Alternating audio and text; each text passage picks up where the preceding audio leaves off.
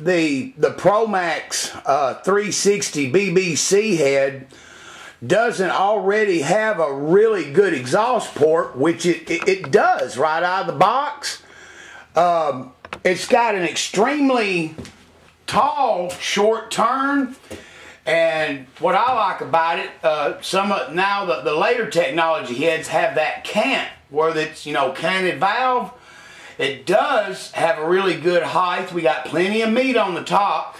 Mr. Blyth is going to be using a zoomy header. So one of the areas, a major area of restriction in the head is just like on the intake side in some spots where a bolt hole comes through. Right there's a head bolt. Now if you take your finger and you feel it, you're going to see not a great big hump, but a decent hump. But when we go to putting that 2.5 inch cut on it, it's going to go right into the bolt hole. So guess what we're going to do? We're going to tube the exhaust. We've already cut for the tubes on the intake, but now this is a horse of another color because it has to have a heat treated tube and it has to have a decent more amount of press fit than the inside tube is because of the heat and all. So why don't we zoom in here and try to get a little bit better look. Now if you'll notice, the first drill that we're using is the core drill. On the exhaust, I go a little bit closer. This is like a 491 decimal bit, and then we'll core drill all the holes, and then we go back with our reamer, which is 499, and of course the size of the tube can be 500 to 501. You know how I press fit them. So let's go ahead. I'm going to reposition the camera a little different, and let's go ahead and core drill this thing. Okay. Here we go. We're going to do the plunge. Now, guess what?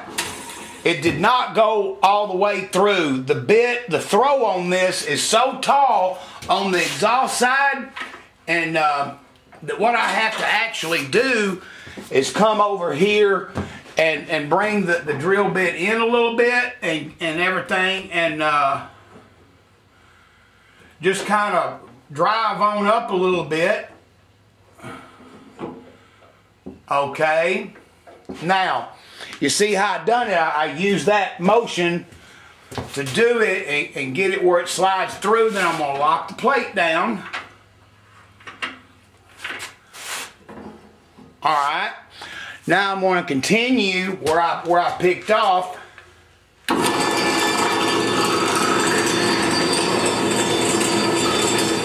See, right there is where I'm going to run right there. I'm going to barely touch off on the top of the valve cover. So that's going to be my limiting mark. Now what I got to do is lower the head back and make sure it cleared, or I'll have to loosen the chuck and bring a little bit more drill bit out because, man, that is a tall exhaust port. Okay, I'm going to shut it off, and then we're going to take a look at this before we go any further. Now that we've taken the core drill and hit all of them, which is 1, 2, 3, 4, now we've switched to a straight flute reamer. Okay, this is going to carry it to 1/1000 or 2/1000 under the tube size so I can sand roll and get it the preferred tightness or crush that I want. So, I'm out of drilling oil right now, so a little trick, I just shot a little bit of WD-40 on there since it's aluminum so that it won't gall up on me and cut a straighter hole. So let me get you a better position. This is probably going to be a little bit better view, and I'm getting ready to run that straight flute reamer down there, and I'll have to do it in 2 steps as well because of the, I'm going to walk by you, shoot.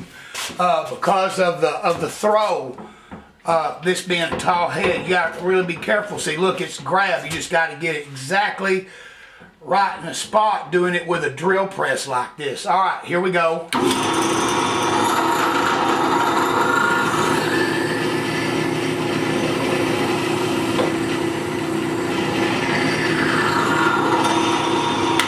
All right, now what I'll do is I'll come over here and loosen my bed up a little bit. I just keep the you know, the chuck in there, because that way it keeps it from moving around too much. But now I got to come on up. I tell you, it is a little bit of a job when you're doing it with one of these. But I managed to hit them straight every time without a problem mostly. All right.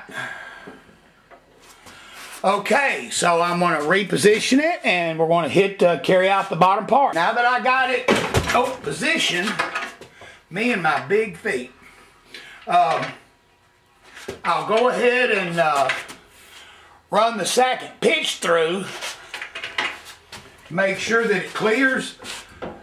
Sometimes I leave a little step in there on this so that it won't drop too, but on this one I'm not. All right, ready?